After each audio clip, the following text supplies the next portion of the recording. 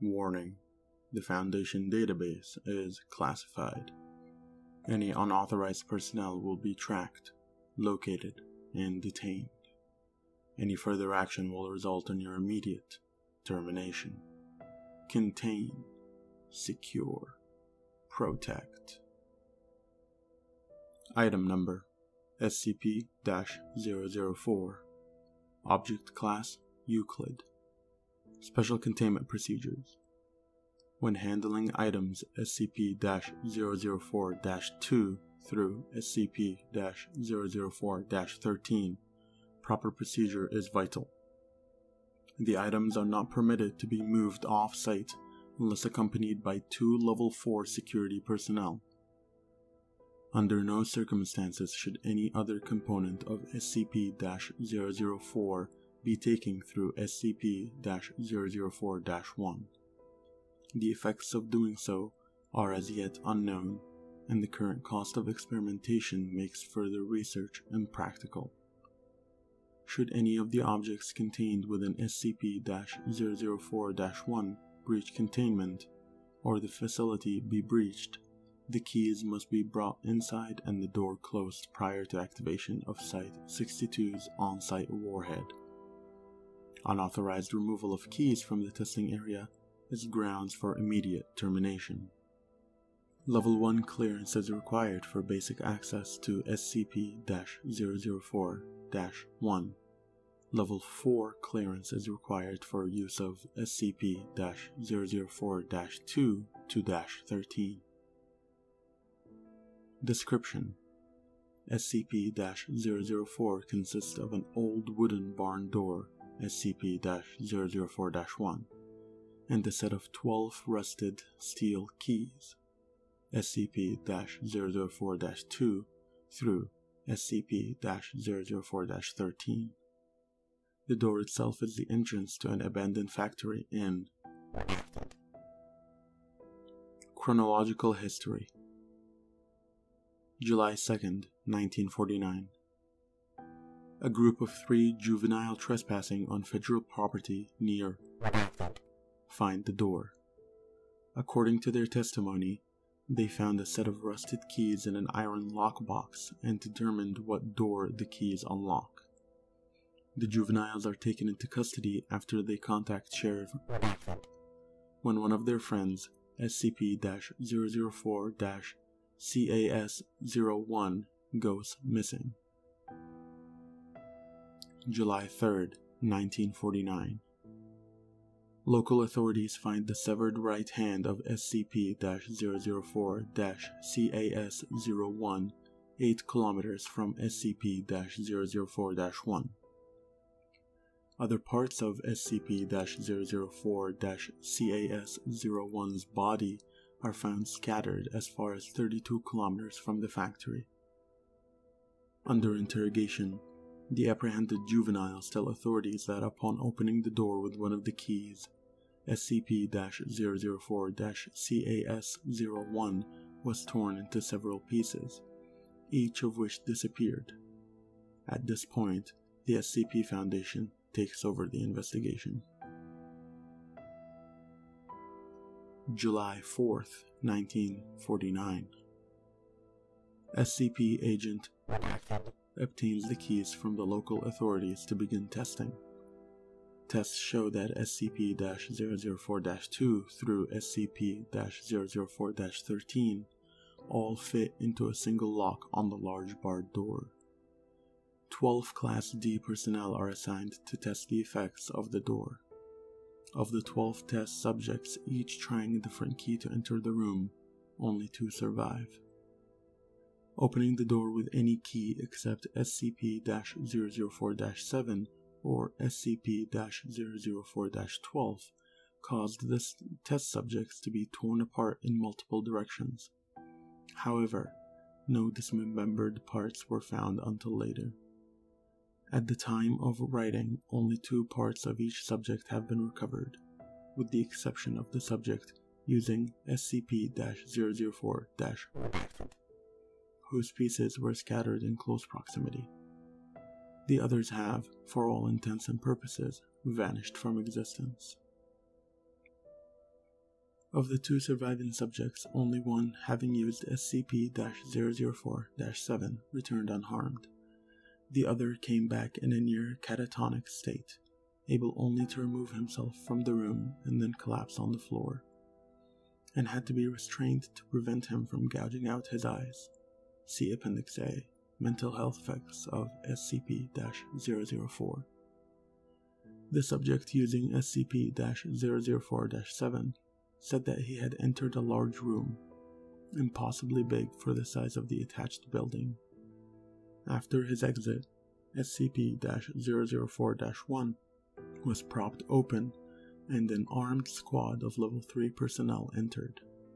The size of the room is impossible to measure, and the door frame and the individuals in the room are the only part of the room that can be felt or illuminated. July 16, 1949. The juvenile suspects and sheriff are terminated. August 2, 1949. Redacted is declared a hazardous area due to unexploded ordnance and fences erected in order to prevent civilian ingress. Tests to determine safety of exposure to environment behind SCP-004-1 begin. December 1st, 1950. Space-time anomalies resulting from exposure to SCP-004 are confirmed. The testing is suspended until further notice. July 2nd, 19. The unaccounted for remains of SCP-004-CAS-01 appear unexpectedly outside of SCP-004-1. Despite being killed decades before, the remains of SCP-004-CAS-01 are not decomposed in any manner and are still warm to the touch. Blood remains uncoagulated. The remains are remanded for testing. July 4th, 19. The unaccounted for remains of one of the 12 original test subjects appear in similar manners to those of SCP-004-CAS-01. The remains have been designated SCP-004-CAS-02. Records suggest that both SCP-004-CAS-01 and CAS-02 used SCP-004- March 21st, 1999. With the massive proliferation of nuclear weapons in World War III only redacted years away, construction had begun on a site inside of SCP-004-1. This site is to stock supplies for present days. April 21st, 1999. Has ordered the site inside SCP-004-1 to be expanded to include emergency storage for all mobile SCP- specimens and a petabyte database for the storage of all SCP data. The facility is now referred to as Site-62. September 25th, 2000. Site-62 is operational. Labs and containment units are complete and can contain the most dangerous specimens. Backup of the SCP database has begun. January 25th, 2001. Due to time anomalies, see space-time anomalies below, all personnel working at Site-62 are now required to reside on site permanently. Families of personnel are to be informed that loved ones perished in an industrial accident. Cloned bodies have been prepared for the funeral. August 14, 2003. Massive power outage across northeast United States and through Canada. Due to the initial failure of multiple SCP generators, Site-62 was without power for 53 minutes. During those 53 minutes, those on site were completely without any source of light. They reported sensing creatures and people, although no abnormal entities could be seen or felt. Selected facility personnel were allowed to read Appendix A, and said the creatures sensed were of humanoid size but otherwise similar to the massive green creature described. Space-time anomalies. SCP-004 seems to propagate spatio-temporal anomalies. Personnel leaving the facility report losing time. Those who have been in the site for weeks and said that they only had been in the facility for several days, and records of work completed and supplies consumed support their claims. Other temporal anomalies involve SCP-004-2 through -13, especially the reappearance of SCP-004-CAS-01 and SCP-004-CAS-02 exactly redacted years after using SCP-004-redacted. Redacted has been assigned to investigate all aspects of these anomalies. Spatial anomalies include the impossibly large dimensions of the area opened by SCP-004-7. Similarly, the 2003 blackout incident suggests that there exists an alternate plane of existence within the same space that Site-62 occupies. Additional notes. Testing on SCP-004 reveals that 10 of the keys open SCP-004-1 on a dimension where the laws of physics and topology are significantly different than those of our home dimension. Test subjects meeting these hostile conditions are torn apart, their body parts deposited in various locations, only 3 of which have been verified to be on Earth. Material deposited at 2 of these points appears immediately. Material deposited at the 3rd appears exactly years into the future. The other 7 locations are currently unknown. Current testing focuses on 2 avenues of research. The first is finding ways to survive SCP-004's hostile topologies. The second suggests that SCP-004-2 through -13 may open doors other than SCP-004-1. Appendix A. Mental health effects of SCP-004-12. All Class D personnel using SCP-004-12 return in a catatonic state, unable to speak. Some may have enough energy to try to claw out their eyes. Of the 16 subjects, only 4 have survived. Only 1 has regained speech following long-term psychotherapy.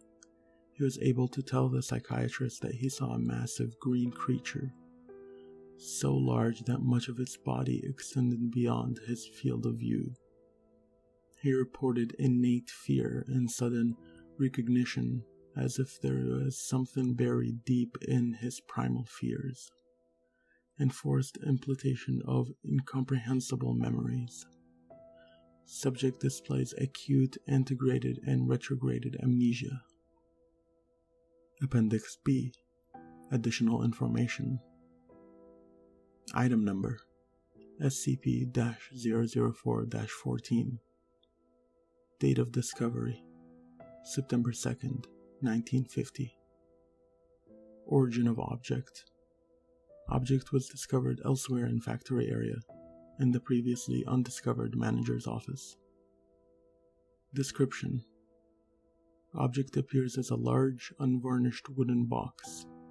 The box may be unlocked by the safe key SCP-004-7, as well as 5 of the unsafe keys. See document SCP-004-1. Upon unlocking SCP-004-14 with SCP-004-7, the box automatically opens on hinges. The volume of the space inside is precisely 5 times greater than the outer dimensions imply. Items placed within while the lid is open does not affect the weight or any other properties of the box. When the lid is closed and locked, however, all items inside vanish irretrievably. Personnel locked inside the box are also irretrievable, although losing personnel in this fashion appears to affect significantly the dreams experienced by Redacted. Now remember, the Foundation database is classified. Any unauthorized personnel will be tracked, located, and detained. Any further action will result in your immediate termination. Contain, secure, protect.